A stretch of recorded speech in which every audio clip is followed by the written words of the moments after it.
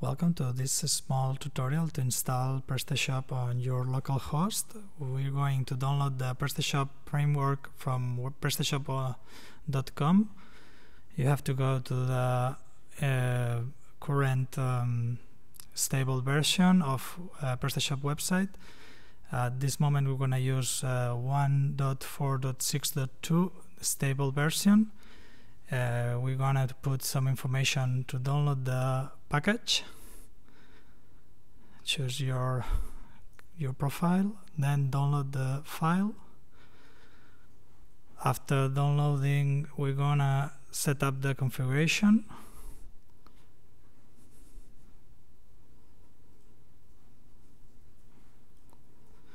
Be sure that you have the MAMP or LAMP program to use your Apache or your server platform.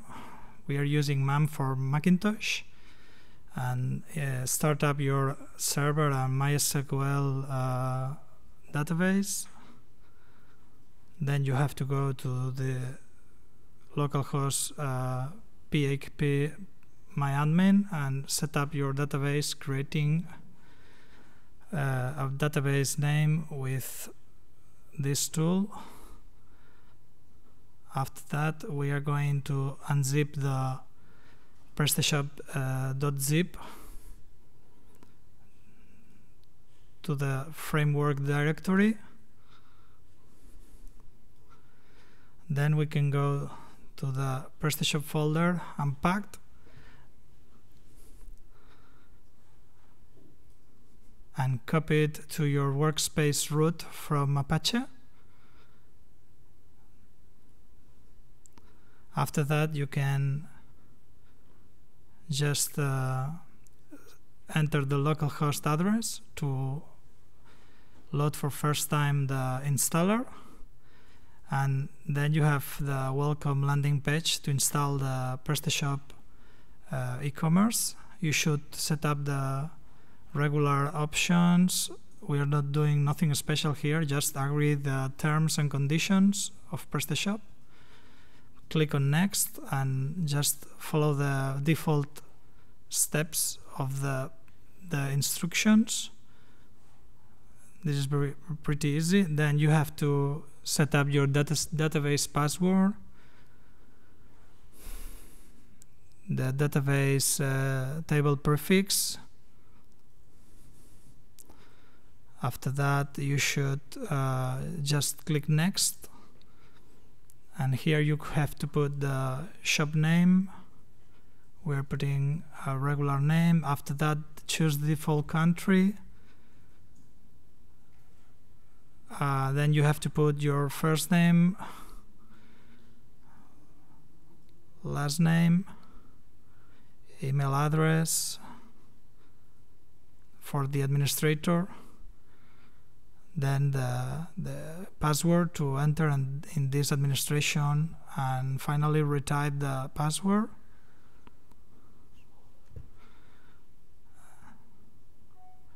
Then you should just check up to receive the information by email when you are doing your checkings, and finally click on next, and then you can start using the regular Prestashop website. In the client side, as you can see, everything is working. You can visit any product and just click on it to review if it's working properly. Everything is working fine. We could add products to our cart or browse between the categories. If you want, we're going to start to manage the administration, entering our mail address and password as administrator. Even you are inside, you could just familiarize with the administration tool, but we're going to see the catalog of products. We have some products. Then you have to go to the modules. Here we're going to install our module to make it possible to have a rental module working.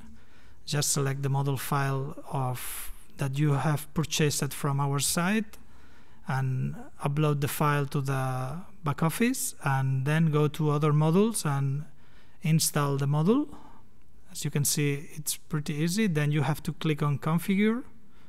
Here you have the configuration options to set up your rental business. Here you have to put different properties like, well, let's just a moment. Click again on configure if you have any dubs. Okay, and now you have to set up this information if you want to get rental model working properly. The first thing you have to fill up is the rental days range. It is very easy. You only have to put the days you want to rent your items as numbers, like 1 day, 2 days, 7 days, or any day you want. And finally, click on which weekdays or regular days you want to exclude. You're going to exclude Saturday and Sunday and save your properties. After that, you have now 3 options: 1 day, 2 or 7 days, and we have excluded Saturday and Sunday. Then you can go to catalog and just update some information inside a product, going to combinations tab, and then setting up product combinations. Then you should choose some attributes like rental days, 1, 2 or 7, and add it to the product. If you want, we can update or remove some other attributes like the colors, just to demonstrate how it works. And then you should fill up the price for every range day, rental day, like $10, £10, 20 and 50 for every day or every range day, and then set up the quantity of these products and click on generate. After that, you have now your product available to rent. If you go to the client side public area, we could check how it works. You have now a date picker to check availability for this product. Now we're gonna rent, for example, this iPod in 1 day. Check if it's available, and remember to add products to the rental business. You must be registered as a client. So we're gonna just log in with our, create a first customer profile, entering for first time an email as customer, creating a new account, entering all the details. This is a Prestashop default workflow. All the clients must be registered to add products and proceed with the checkout. So just fill up for first time a customer profile. Lots of information like email, password, the address, the zip code, the city. This information, it's possible to update it later in your profile as customer, but now we're gonna put just the minimums. We forgot some stuff here, the telephone number, and now register the account. Okay, we have to rewrite the password. Okay, let's go. Now we have an account created, and after that you could check any day if it's available.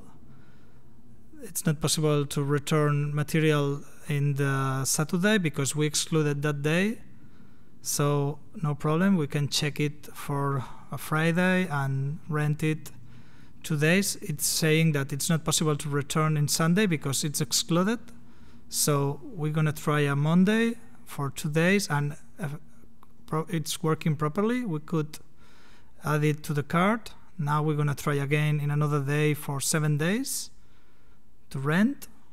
It's okay inside our cart, and now we're going to the cart to see the resume.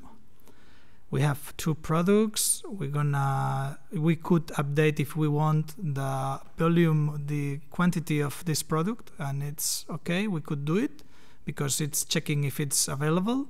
And then if you want, you can change the dates of this rental range for the product in your cart resume.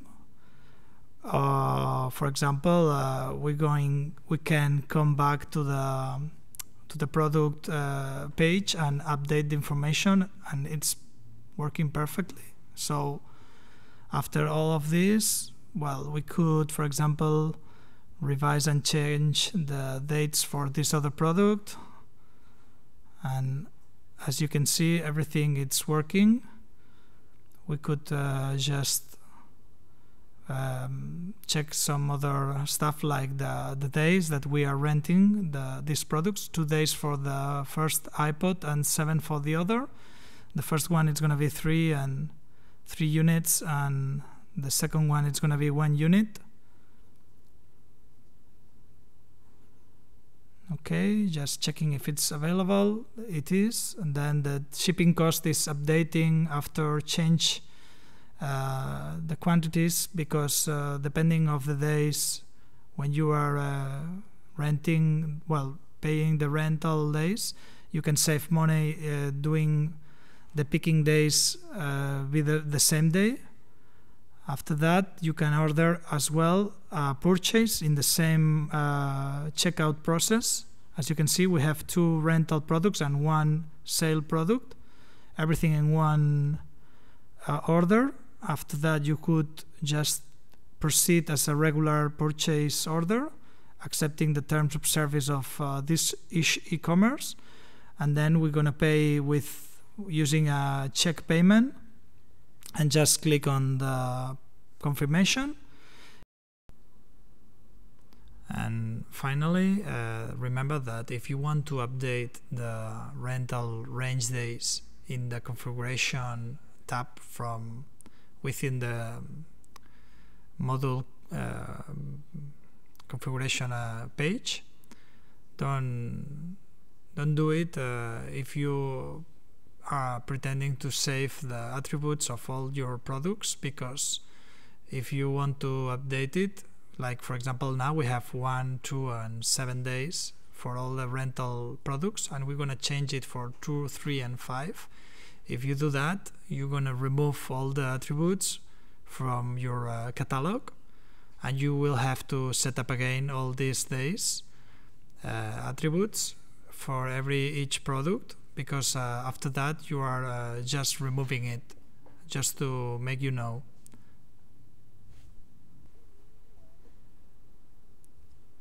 Then you have to put again all the rental days for each product, like now, and set up the prices for every range, like before.